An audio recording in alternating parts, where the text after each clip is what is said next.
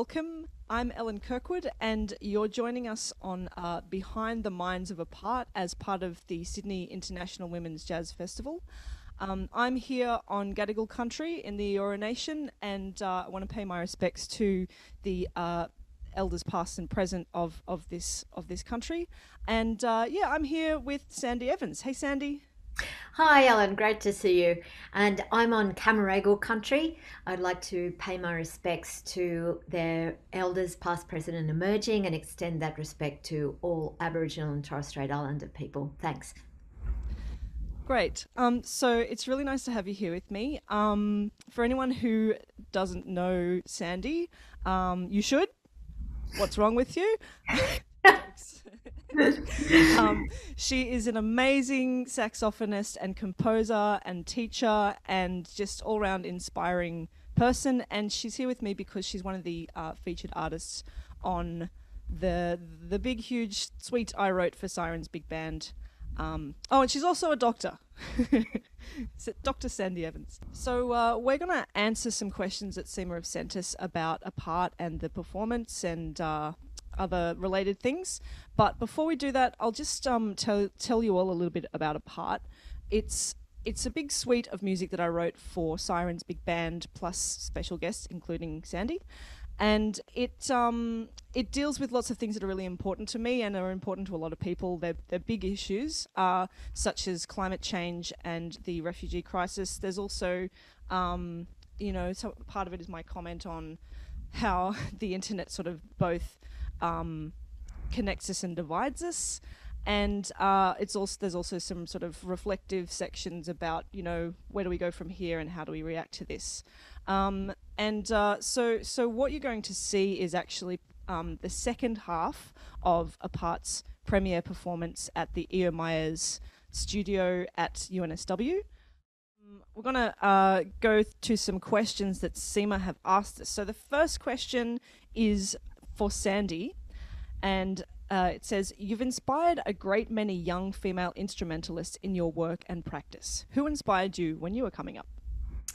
Yes, well, look, I had so many people who inspired me, and they've kept on inspiring me right up to now, including, of course, you, Ellen, and anyone who doesn't know you should and will after this, that's for sure.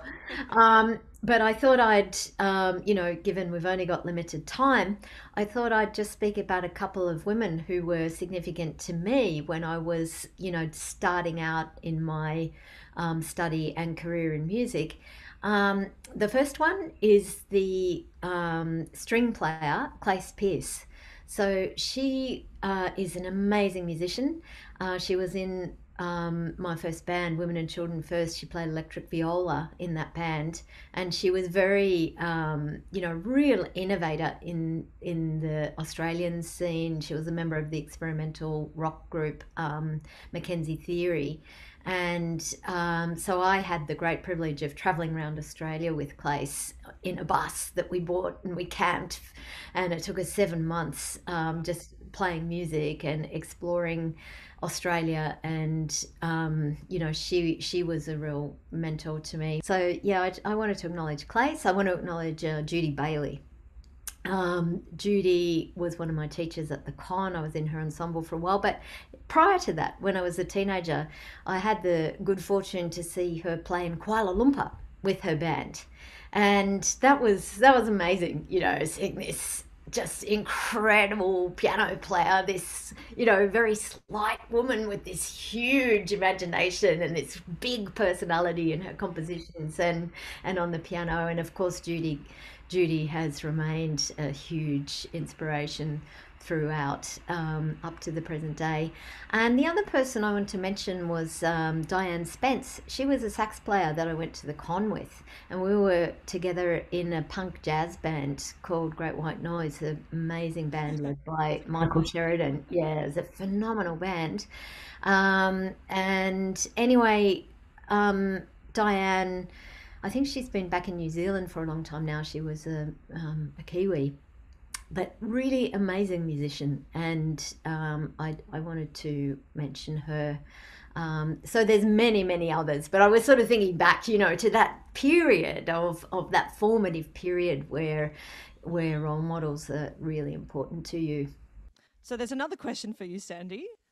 Um, okay, and it is, what else do you think we need to do to encourage and support diversity in jazz and improvised music?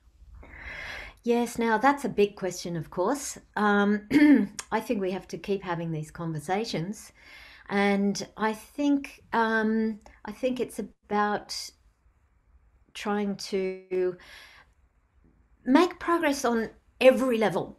So by that, I mean on an educational level, in right back to sort of even preschool, where ideas are formed about who does what and why, and that type of modeling that goes on there, I think is hugely powerful and important. And I think we have to keep thinking right from there right through to the end of life, really, because these things don't change as you get older. The environment changes, and I'm very happy to say that I think the environment has changed very positively thanks to so many people who've been having input into that. So education, I think, is important. I think dialogue about it is important. I think opportunity is important. Things like this festival, and I think possibly quotas are necessary. I don't know. That's a contentious issue. And then I think what I think is most powerful is exactly what you have done, creating music. And everybody hears that music. They play it, they see it. You've had, women and gender diverse people playing this music.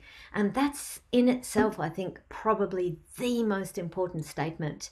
So I think all of us committing to our creativity, to our musical practices as well as we possibly can, and then reaching out to audiences to respond to that. I think that's the most powerful thing that we can do. And of course, there has to be opportunities for us to do it. So I think wherever possible, us, well, anyone creating opportunities for music by gender diverse people to be heard is also very important.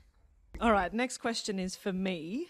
Um, it is, were there any specific experiences or composition processes that influenced the creation of a part? This is another huge question. I could talk for ages about this. I will really try hard not to. I guess I'll preface this by saying, when I was I was awarded a mentorship grant from the Australia Council for the Arts, for a mentorship with composer pianist Barney McCall. And I guess in a nutshell, he sort of made my brain explode, in a good way, in a good imaginative way, in a way that sort of was so affirming of my wildest imaginings. He basically sort of a told me to just go for it with my imaginings and see where it took me, and to really sort of deeply get into experiences and tapping into how they could be maybe interpreted into music. And so, like, because I had these ideas, like, that was another thing. He's into, making music that has meaning, and so am I. I'm also into narrative, having a bit of a story, even if it's not a particularly obvious story. It that thinking of a narrative to the music that I'm making sort of helps the ideas flow and develop. So because I'd been thinking of all these things that I wanted to write music about, like climate change and how crazy the internet is and stuff like that, I kind of just sort of another one was, actually probably the most obvious sort of one of those where I sort of delved into something to get an emotional reaction was when I went and saw a few documentaries about refugees on Manus and Nauru, and it emotionally was really impactful, and I tried to put that emotion into the music that I wrote. In fact, last night's last night's airing, you will have heard Sandy going for it on a on a soprano sax solo in a very sort of fast and furious. That was me. That was me going like, how is this possible? Why are we doing this? This is terrible. Like just being generally angry at our government and mistreatment of refugees. In a part three, which you're about to hear, there is there's sort of this juxtaposition between the reality and the danger of climate change, as opposed to the absurdity and the fakeness and the greed of the people who cause it. And I'm not excluding myself in that, because it's more about first world countries and capitalist societies, let's get all political. But so you'll hear that there's sort of a music that's kind of a bit like weirdly cheesy. And then there's music that's sort of like a big sort of crescendo to this sort of, that sort of expresses my sort of the immenseness of the problem of climate change, and also my deep love for nature. Yes, next one's for Sandy. We're about to hear a pretty out there solo from you in a part 3. Can you tell us about that? Oh, yes. Well, one thing one opportunity you've created for me a couple of times now, Ellen, is to tap into something I love, which is really the sense of the absurd and the surreal. And you have just such a great brain for that, and I'm so glad that you've opened a couple of those doors to allow me to step into that world. So anyway, so when you first brought this chart along, I just loved the instruction that you wrote on the score. So I think it was a la Alan Jones, aka Opinionated Codger. Ranty was in there as well. Yes. And just this idea that that people could be sort of climate change deniers, and but beyond that, this kind of like whole culture that we're in, where sometimes we just cannot believe what we're hearing on the radio, or the fact that some people do believe it. Well, many people. It's quite scary. And anyway, so it's I think the backing you'd probably describe as sort of within the cheesy area, Sort of and whimsical, cheesy, tongue-in-cheek swing yes, jazz. yes, yes. And so I was sort of thinking, my goodness, how can I approach this? What can I bring to it? And I was just going to quickly bring in a reference here to somebody that was another big influence on me, and that was Roger Frampton. And Roger was one of the first guys I worked with who was really into playing with toys.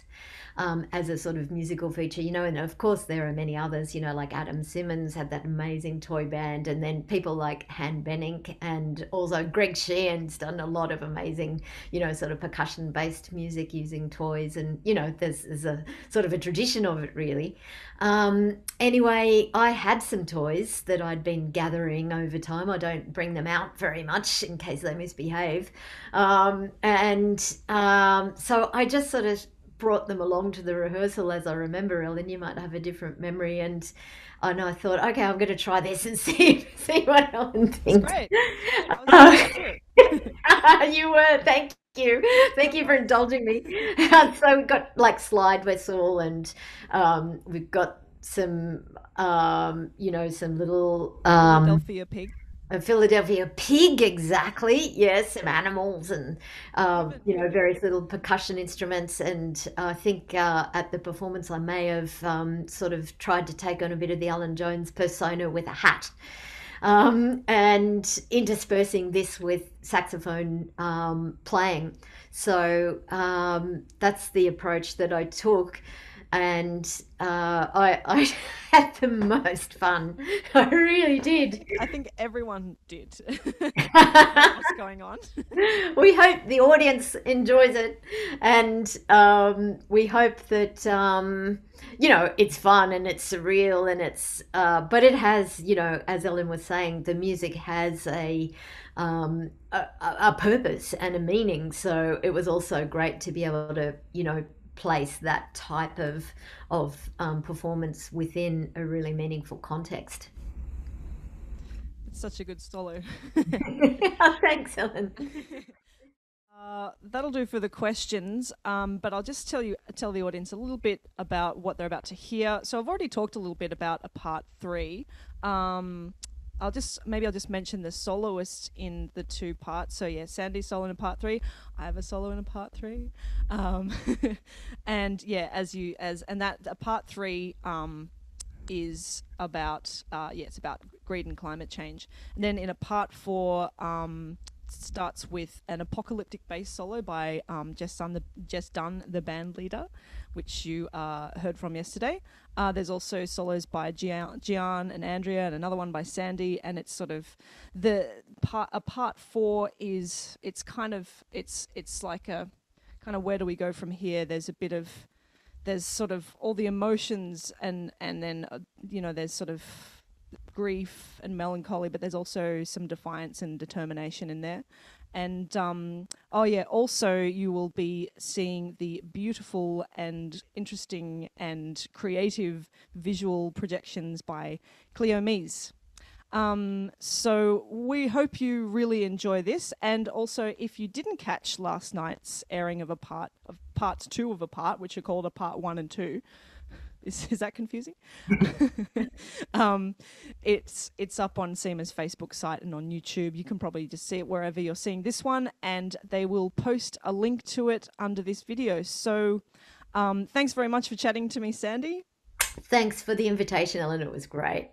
And hope everyone enjoys watching the second half of the Apart Suite. Thanks very much.